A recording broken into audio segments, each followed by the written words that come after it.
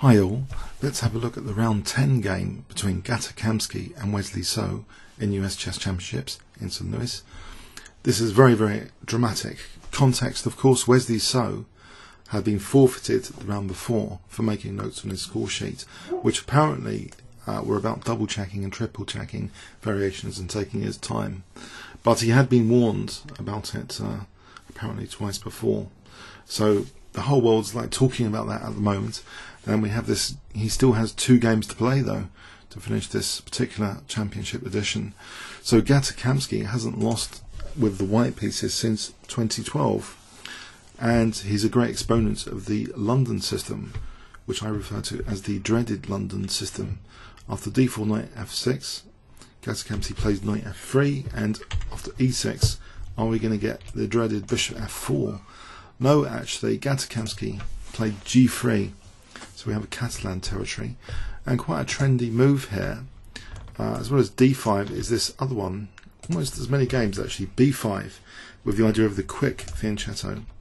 It is also trying to exert generally a light square pressure. You see a light square pressure being exerted, and if the pawn is challenged, it might just go forward, gaining a bit of space, and generally also it might be useful for black to gain space on the queen side later. So let's see what happens. Bishop g5, a very interesting decision, because white is prepared actually here to give up the dark square bishop. He hasn't set his centre in concrete yet. The pawn can still go to c3, he can still put pawns on dark squares. He might be wanting to give up this bishop and use the knights and try and get some key squares with the knights. In fact, we see c5 now, bishop g2, bishop b7 parrying that diagonal, c3, and the pawns get fixed now. Wesley actually plays in this position the most popular move actually online books, c takes d4, so we get this fixed pawn structure a little bit. So without that pressure on the centre, how useful is this bishop on g5? Is it needed? In fact, after castling, Wesley So plays h6, and it's a big decision. Does white want to retain that bishop? Move it back here in this structure? It's sometimes a target. If it's on f4, it can be a target to things like knight d5 or knight h5 even, or even g5. If it goes back further, it doesn't seem particularly with great prospects here. And in fact, bishop takes f6 was played, giving up the bishop pair, but now this solid centre, you see that black's already used up the central pressure, the tension's gone from that centre, so it's quite a solid structure still, even though the pawn's not on c3 here. It's difficult to break down the centre, but there is a slight downside that the light squares are weaker. With this move, it's weakening some more light squares. Black castles, knight c3, a little bit provocative because it's encouraging b4, which is actually played. And there's no point trying to use this square. Black's always got d6. He hasn't committed the pawn to d5 yet. It just goes here, as though knight f4 to h5 is the plan now. Lit up with the idea of knight e2. So queen b6, here, which abandons the king side. And some commentators were expressing a little bit of surprise here, because it looks as though white might be building up some sort of attack. But for the moment, it's clear that black's bishop pair, and in particular the light square control, and also the queenside prospects, give black a lot of chances for counterplay potentially, if he's not going to get mated, that is. Knight f4, he has to watch out for knight h5 surely, or does he allow it? Well, in fact, he doesn't create another weakness. It's tempting here to play something like g6 perhaps, but no, actually rook c8 is played.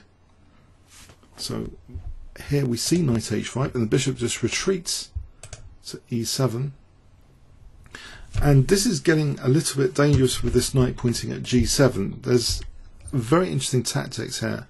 Knight e5 was played, offering the exchange of bishops, but also looking at f7, so you've got 2 knights looking at g7 and f7, and in fact there's some crazy lines here. Black played bishop takes g2, to which there wasn't the routine recapture. In fact, queen g4 was inserted, but there's even some other crazy stuff. If white wanted to force a draw, it turns out this is an engine line, of course. Knight takes g7 offering a rook. This is absolute madness.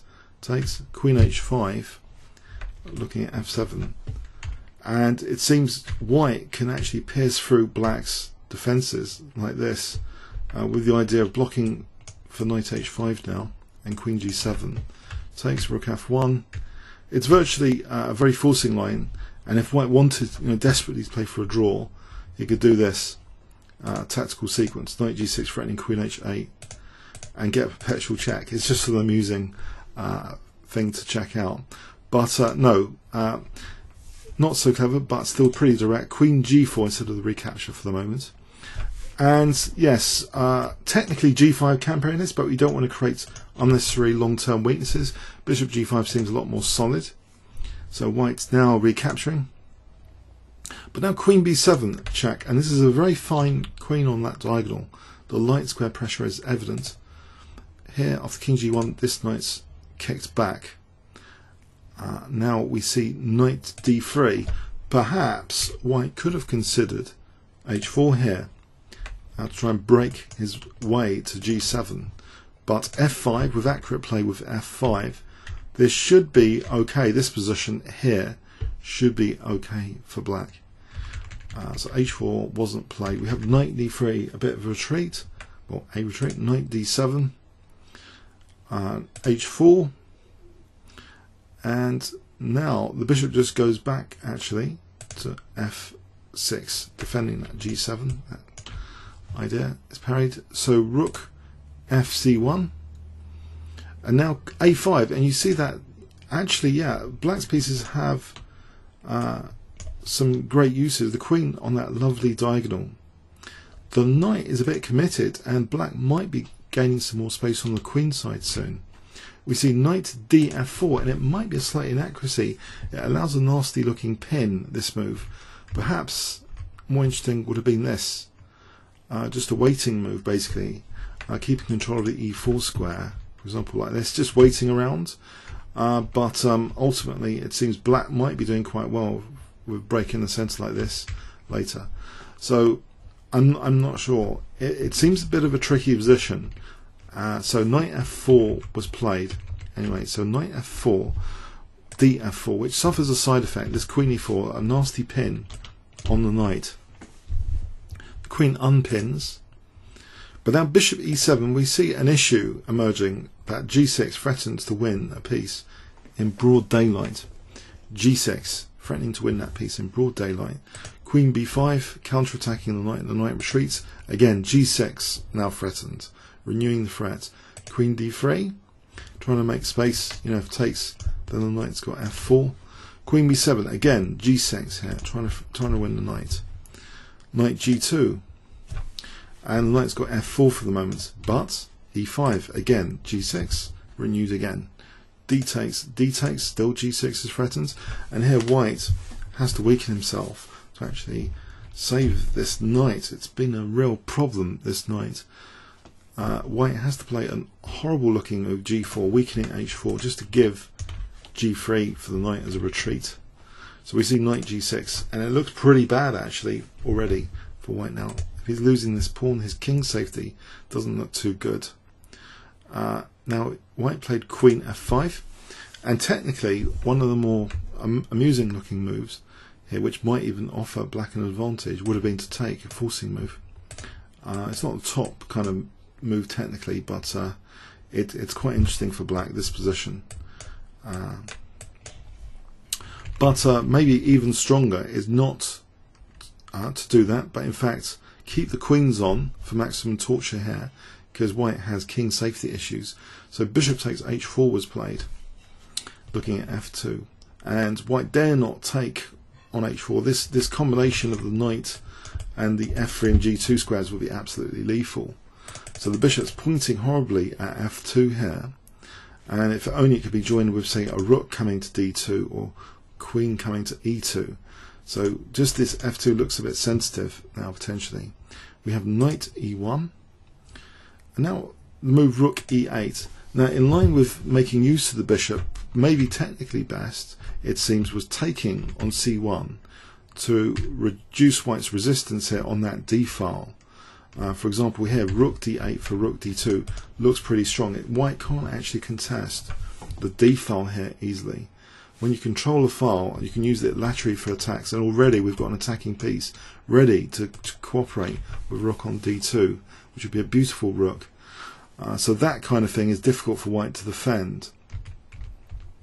But Wesley's move also carries a lot of venom. Rook e8, ideas like e4 and rook e5, and then maybe even rook g5 if the queen isn't being trapped in the meantime. So we have rook d1. Now this means, you know, d7 and d5 are controlled with cooperation. If e4, we've got d5, we've got d7. So yeah, we see rook ad8 contesting the d file, but you see that that's a less powerful version than taking in on rook d8. Yeah, this contesting this d file, unfortunately. But still, black's a pawn up. Unfortunately, from Wesley So's perspective, there's still some work to do here, it seems. A little bit of work. Knight g2. Queen b5, though, and there's going to be a cooperating piece, though, coming if the queen comes to e2 here. So all of a sudden now, yeah, white's pieces just look a bit awkward here. White doesn't want to retreat here and allow the horrible double pawns just to protect e2. That looks absolutely horrendous with the double pawns, and there's still queen e2 there. So this queen b5, yes, energetically trying to get into e2, for example. We see rook takes, and the queen comes back to protect e2, among other things. Queen d5, cementing control of the d file, finally. Also, queen f3 looks at g4. This is just looking terribly weak, this king side. Queen e2 defending at least with the f3 square. But queen d2, and the king comes to rescue here to try and defend things. So white is trying stubbornly, a trademark of Gata Kamsky, to stubbornly defend, even when technically, you know, worse. But he's significantly worse here, and black now puts on the squeeze on the queen side with a4, kind of a waiting move, saying, well, what is black actually doing? Can't move his king, he's going to lose his queen. Can't move his queen, he'll get mated on f2. He's a bit paralysed here, doesn't want to move his knight back, he'll have double pawns. Where's the rook going? Actually, knight e1 was played. He finds a move. Queen d5 threatening the crude mate in 1 with queen h1. e4, unfortunately it weakens the f4 square, which means that actually the whole diagonal is weakened for bishop g5 later, which could be useful to support rook d2. We see queen e6, keeping an eye on g4 and a2, so even this rook now is wondering, you know, what can it do without losing the a2 pawn. We see knight c2. Now bishop g5, rook d2 immediately threatened. White can't really parry the d file without losing a2. So he plays knight e3, accepting horrible double pawns. Bishop takes, doesn't want to take with the queen, he'll lose g4. So we have horrible double pawns. Black has really been increasing his advantage. And the queen's beautifully centralised here, looking at, you know, white's vulnerabilities. The rook's well placed, the knight's well placed. And these pawns are ready to do something interesting if needed. On the queen side, black has an excellent position here. White has a very weak pawn structure. We see knight h4. And here, actually, this is getting really, really horrible now. This pawn's ready to roll. If the knight moves back, then h5 to try and get queen h3 in. And then the queen and knight could cooperate. We see rook d1. Takes. And now there's tempting moves, a lot of tempting moves, maybe even taking the pawns possible, like king h7. So leaving a lot of options open. b3 protecting a2. Doesn't matter. Takes. And now g6. This idea is coming into mind on to go for the king. Knight g3, h5, wrenching open that diagonal. So white dare not take here. He's under great pressure. He can't defend g4. He doesn't really want to allow the queen in here. If he took, this is just devastating. Check, winning the knight, for example. Horrible. So he's losing another pawn, basically. Queen d5. Okay, but here it prevents, because of queen f7, it prevents this for the moment. Instead we see queen f6 check. The king moves to e2.